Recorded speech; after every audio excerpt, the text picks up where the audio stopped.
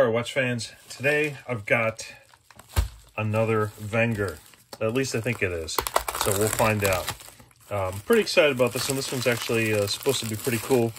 It is I think it is the Alpine, if I'm not mistaken. So we'll see.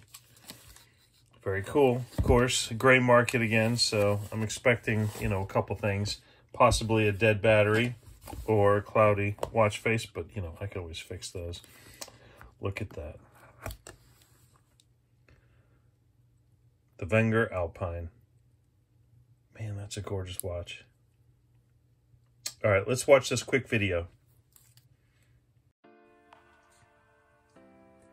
Technically pronounced Wenger, the company dates back to the late 1800s. The company got its start in Switzerland in the canton of Jura. This region is overlooked by the Jura Mountains and famous for a number of watchmakers whose names are too many to list. The company's first line of products include industrial cutlery and butcher equipment. Technically known as Paul Bouchet & C., the company would become known as Wenger after Theodore Wenger, a minister who'd served in the U.S. military, returned to Switzerland and joined Paul Bouchet. They'd quickly worked to produce a new pocket knife supporting a government contract for the Swiss Army. This contract was split with the company Victorinox, thus beginning the long relationship with the company. For nearly 80 years, Victorinox and Wenger both produced Swiss Army knives. Wenger began production of watches in 1988, a year earlier than Victorinox. Things looked promising for both companies, but they were both hit hard in the aftermath of the 9/11 attacks. New airline rules outlined the use of pocket knives, which were common among passengers. Eventually, this took its toll on Wenger, and the company was saved from bankruptcy only when Victorinox purchased them. Eventually, Victorinox became the sole producer of the Swiss Army knife, while both companies continued to produce watches under separate names. While the Wenger brand is known as an entry-level watch, that's not to say that they haven't produced their share of quality watches. Their most famous high-level watch is the GST Classic, which was a mechanical watch powered by the famous Valjoux 7750 27-jewel movement. This watch retailed for over $10,000 US. The watch is extremely rare and came in every conceivable complication you could imagine, to include moon phase, day, date, and month, second time zone, and chronograph. Wenger is truly an underrated brand, and I really cannot emphasize this enough. They produce watches that range from $100 in today's US dollars all the way to $2,000 for their high-end watches. Most of the watches I will review from this company will be in the sub-500 range. For the price point, you absolutely get a substantial value, and this watch is no exception. Alright guys, so now you have a little bit of history on Wenger. First things I'm going to talk about, and I've already set the watch to my atomic clock. This packaging, this is retail packaging, so that is usually a good sign when you buy things from, from gray market, but in some cases it's not all that great. And you know, I keep meaning to do a separate video just on gray market to kind of give you guys sort of an idea what to expect and how to identify really what you're getting. This is retail packaging, so if you were to go to like a jewelry store or a store that specifically sells Wengers, that might even be someone like Macy's, right? But for example, if you go to somewhere like Costco or Sam's Club, you're going to get a watch in this, which is fine too. I mean, nobody really cares about the packaging that you get. This is from my Wenger Urban Classic, one of my favorite watches. But, you know, nobody really cares, right, too much about packaging, unless you're getting something like one of those Ingersoll wooden boxes. But when you get retail packaging from a gray market seller, that means that either a company went out of business and they got a hold of all the old stock, or it was a return. And so I suspect that this was likely a return, and I'll tell you a couple reasons why. I mean, there's some obvious wear signs. I don't know if you can see it. I'm trying to see if I can see it in my camera, but there's some little abrasions here on the sides as if it had been worn. That could also come from being in the case, but you know, this is it's sort of a faux or fake leather padding. But this is always indicative when you see the way these things are cast. the metal stands proud at the edges, and of course you can see there's a little bit of wear on there. And of course the protective coating is off, so who knows why that might be the case. Maybe they just didn't like it. The watch seems fine, so it doesn't look to me like there's anything wrong with it, but of course I'll run it through a series of tests to make sure that it's valid, at least if I decide to sell it. But I'm not really too concerned. You know, one of the first things that I'll mention too, let's see if I can get a good visualization of this. On these Wengers, the backs are very prone to scratching. Let me see if I can clear it. I don't know if you can see, but they're, you know, you wear them like even once and they get a little bit of scratches on them, and I think you can see. And so that's why they put a protective coating on there, because this is laser etched. They literally have a laser that cuts into this. And so if you see any scratching on there, it's because it was worn. It doesn't last very long without getting scratched. It just is what it is. You know, you're going to have one for 2 months and it's going to look completely scratched up. So this one probably could have been worn for maybe not even a week, and somebody returned it. Who knows why. But it's a very nice watch. Me personally, it's PVD coating, and that essentially means that they blast it with powder, and then they use, if I'm not mistaken, they use an electronic charge to adhere it, and so it's good, but you don't get full coverage. And so here's an example. See that? You can see in the edges, and that's not necessarily just worn, but it looks good on the outside. But then between the links, now of course when you're wearing it, right, it's going to be let's see, it's perfect for my wrist. It's you know what, I think it's actually missing links, because nobody would sell a watch like this. Like this is actually a bit tight for me, and I don't even think I could adjust it. So this is for 7.5. I mean, this is maybe perfect.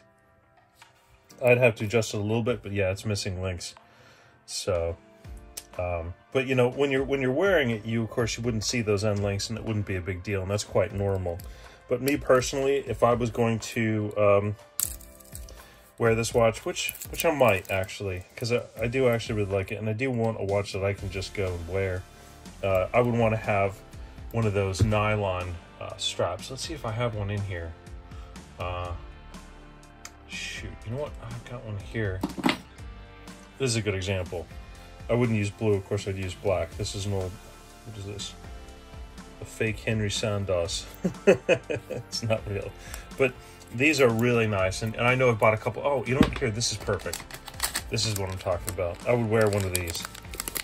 These are spectacular. You can get them for, I mean, they are very high quality, and they sell them all over eBay for like, I don't know, $3, $4. So they're perfect. So that's probably what I'm going to end up doing. Also, these are stamped and rolled. I'm just not a big fan of these kinds of watch straps. I just can't stand it. This is a solid bezel, so it does not move, but that's okay. All right, let's get started into this. I want to do the lume shot, because I think that the lume is probably going to be the best part of this watch. I just have an idea. It's orange, so we'll see.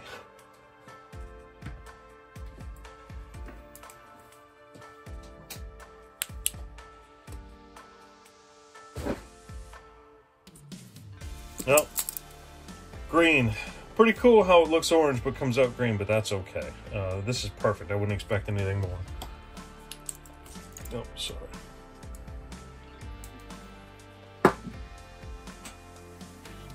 So good lume. Let's see, what else do we have? Let me do some measurements. Sorry. I hit my camera. All right.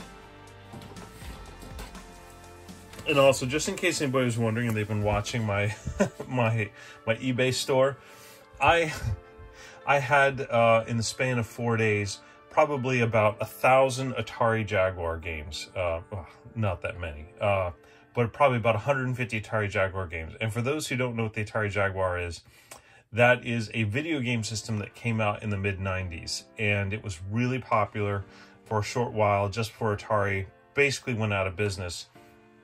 And you know, I came to the realization that I've got all these games, I've been collecting them, and they're still making new ones, actually, believe it or not. They're actually making new Atari Jaguar games, and I figured, why am I keeping these? I'm not even playing them. I don't have time to play them. You know, I'm into this watch stuff right now, and you know what? At some point, I'm going to have to pay for my daughter's college. She wants to go to MIT.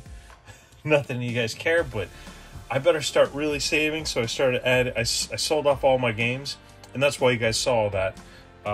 And I started putting them up on eBay to pay for my $5.29 college education account.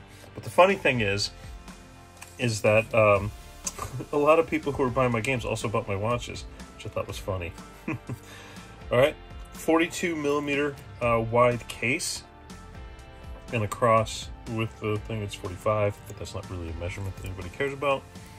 Lug width is say 22. It says 21.5, but I don't think that that's normal. That's not a normal.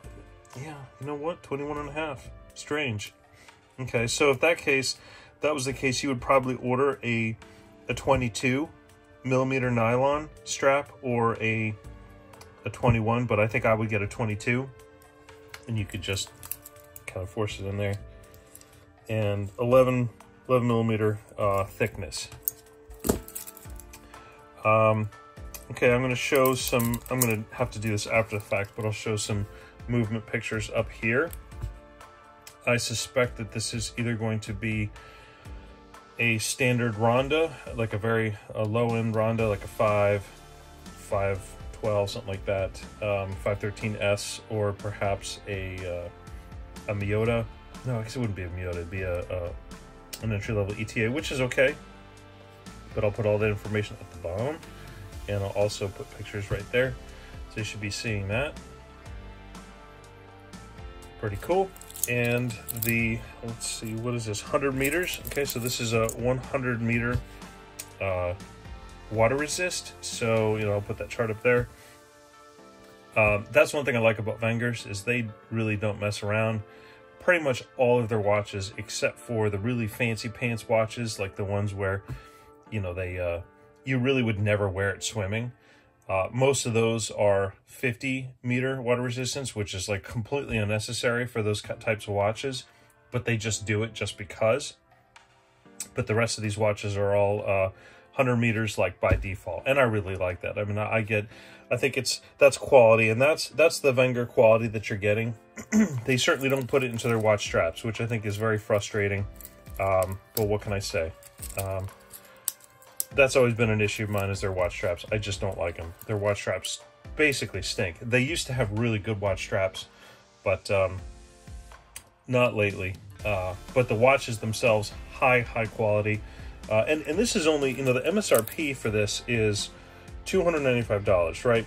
And you know you never ever end up paying MSRP. So this watch is probably had for $125, $175 all day long. And that's a really good price for what you're getting. I mean, this is a good quality watch. Somebody that buys this, the strap and the watch are probably going to, you know, you'll probably have 2 battery changes before this watch is really beat up to the point where you would swap it out. The crystal is sapphire coated, 3-layer sapphire coating, which Wenger does on all their basic watches, which is very nice. This is their Swiss military brand. Their logo's there on the back. On the front, of course, and they usually have it, yep, right there also. So not too gaudy, but it's nice. Again, I would put something different kind of strap on it. Like, I wonder if this one even fits on here. Does that match with the colors? Not really. Yeah, you know what? This would work.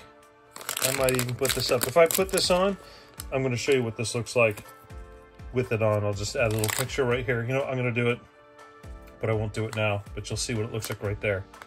So, because I think I'm going to keep it. Because it wouldn't be fair for me to sell it as new when I can clearly tell that it is probably a return. But I like it. What else can I talk about it? Gosh, I think that's it. I did the measurements, crystal, movement. Yeah, well, that's it. Well, if you enjoyed this video, and actually, you know what, I will say, I just ordered one of my Wenger Grail watches. So I don't know when that's going to come. It's coming from Germany. It's not a very common brand here. I will give a hint. The model begins with an M, but I'm very excited. I've been looking around for it for a long time. There was only one on eBay, but it's brand new from a watch shop in Germany. I guess they never really sold them in the United States, but I finally got one. Very excited. As soon as that comes, I'll do a video. If you have any comments on this, or if you'd really like to see me do a video on gray market and just kind of put everything together, I will make sure to do that. Just let me know in the comments what you think about that and if it's something you really want to see, and I'll try and put that together. Please leave a like if you enjoyed this video, and please subscribe. It really makes it worthwhile. I don't make any money on these. This is really just for fun because I get to see all these watches. And I do these videos because if I ever sell the watch, I can always go back and watch it, and it's like, you know, I can still see like as if I still had it. So, all right, guys, thanks a lot.